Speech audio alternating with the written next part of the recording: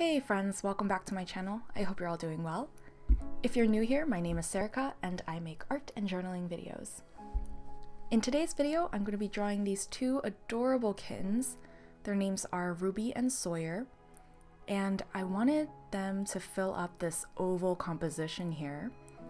So that's why I had to use multiple photos for reference, because I had to kind of piece together what they would look like in this new composition that they've never been photographed in before. So I kind of just made things up as I went along, and that probably explains why the rough sketch was so extra rough and I just had a lot of lines going on.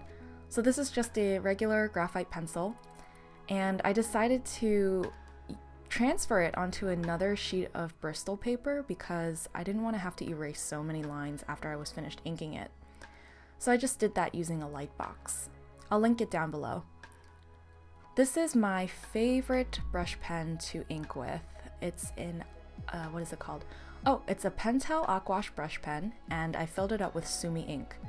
I just really like the tip on this brush. It's very, very fine, but if you press down hard, like right here with the eye, you can see that you can also get a very thick line as well.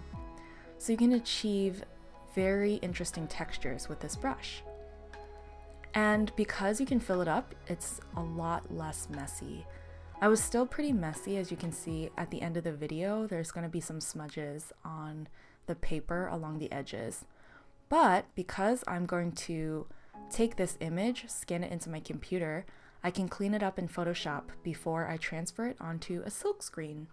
And the reason why I'm doing that is because I want to transfer this image onto fabric so that I can create a throw pillow and then use it as a gift for my friend who is the cat mom, who absolutely loves these two kittens, Ruby and Sawyer, and it's her birthday on Christmas Eve, so this is going to be a dual gift for her, and I'm really excited. I really hope she likes it. So a little bit about these two kittens.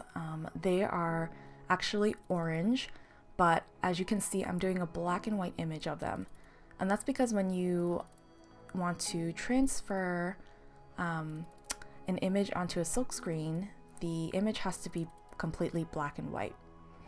And if you're curious about that process, I'm gonna have another video that explains the silk screen printing process more in depth, and I'll take you along with me to my screen printing shop. It's not my screen printing shop, it's just the one I go to. It's on the north side here in Pittsburgh, and it's a really awesome space.